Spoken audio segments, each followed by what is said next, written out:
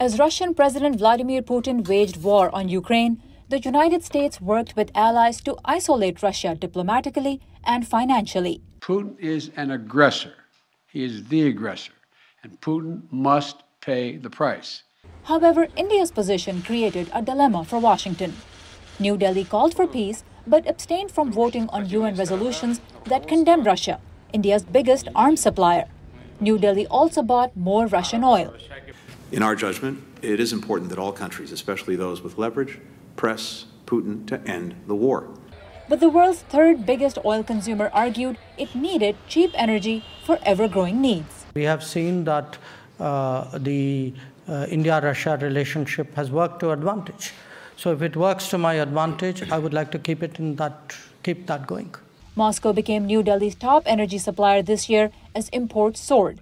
Former Indian officials expect that trend will continue. We have become more prone to practice what we would like to call strategic autonomy, which means that we would like to take all our decisions based on what is India's interest. The US is a very important partner for us, and we would like to keep their interests in mind. But we would like to also see what best is the course of action that is required for us in our national interest. Although President Joe Biden called India's response on Ukraine shaky, experts attribute his relatively muted reaction to Washington's need for India's support against a bigger rival. While in the near term we would love for countries to be exactly where we are on the position against Russia, especially with the invasion of Ukraine, the larger and more strategic threat really is China. And we see India as a very important partner in that countering China. Biden's national security strategy released in October relies on India to help counterbalance China in the Indo-Pacific, mainly through the Quad, an informal alliance of the US, India, Japan, and Australia.